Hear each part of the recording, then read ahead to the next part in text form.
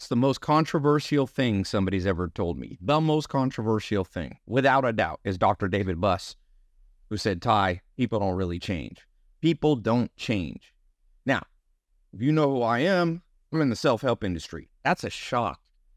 It can be the most controversial video you've ever heard, but if you listen closely, closer than most people will, you will hear that there is actually good news in that message. Everybody's out here trying to change, and people are frustrated. The second you understand this section, it'll all make sense. You'll realize why society's led you astray, why your parents have probably led you astray, why the education system has led you astray. Humans don't change, but they adapt. Big difference. Now, just a little disclaimer. Does that mean no human ever has changed their personality at all? Obviously not. What it means is one of the most stable traits, according to any smart scientist. Dr. David Buss wrote the textbook for evolutionary psychology for Harvard. The reason you don't change much is it would be unhealthy. From a genetic standpoint, people who change too much implies that their upbringing and their genes don't work right. And we are the product of parents and ancestors who actually worked well enough to have us survive to this generation now. So let me explain this practically. How does this work? It's a little bit like look. I look like my dad.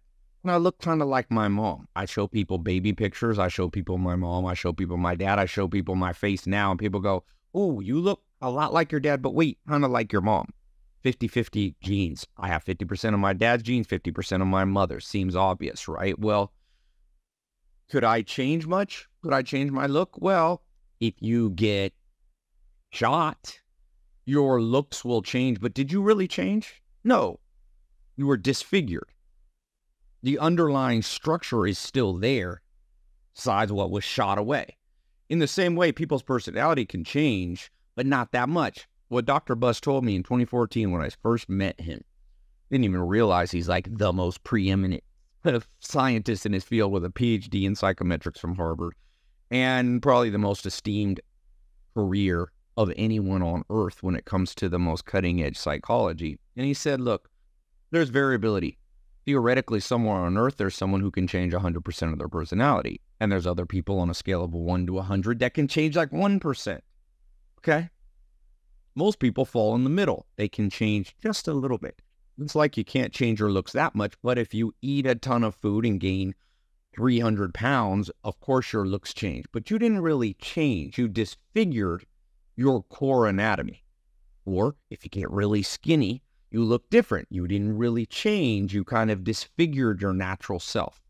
Now, this presents ethical problems. People are, well, if you can't change, then what if somebody's a murderer?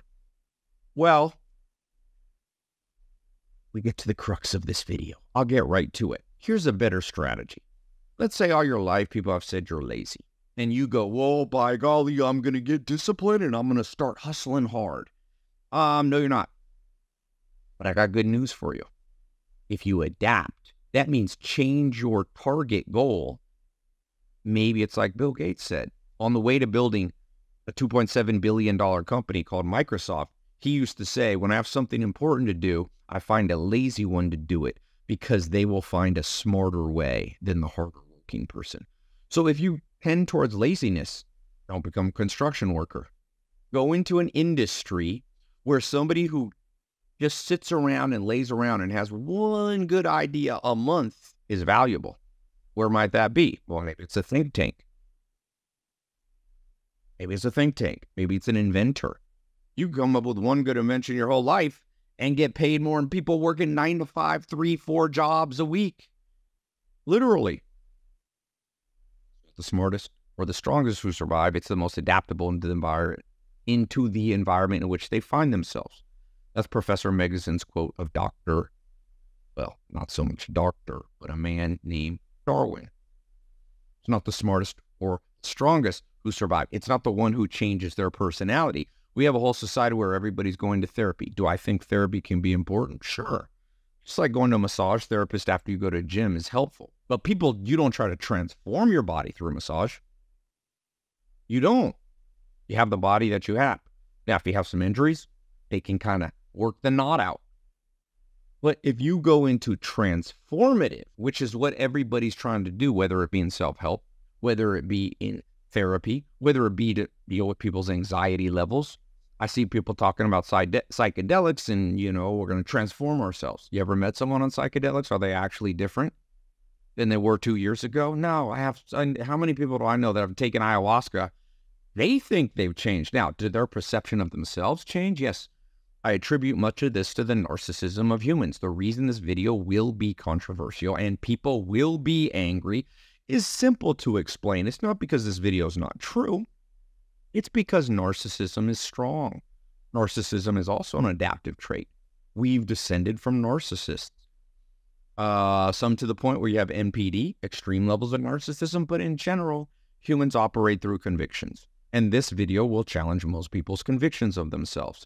And so people who are very into self-help and this and that, and they do, I'm going to do ayahuasca and all this, they find that they feel like they've changed. But others who have a more accurate perception of them are like, no, you got the same basic personality. If you're an extrovert, you're still kind of extroverted. If you're an introvert, you're still kind of introverted. If you're an ambivert, you're kind of in the middle.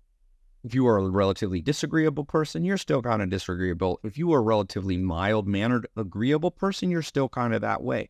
It's meant to be that way. Stop trying to fight God or nature. Now, once again, there are instances where people have tremendous PTSD, but that is more, like I said, getting shot. Of course, that alters your appearance. And of course, it should be dealt with. And of course, it should be healed. But don't try to change the person. My dad was stabbed, when I was born. And, it harmed him, but it didn't change the core of what his body looked like. You had to heal it, but you didn't try to transform him into a different guy. You didn't try to make him an Asian guy or a black guy. My dad's Spanish and Puerto Rican. He was who he was. He needed healing for that acute issue, but he didn't need to be transformed. Stop trying to transform yourself.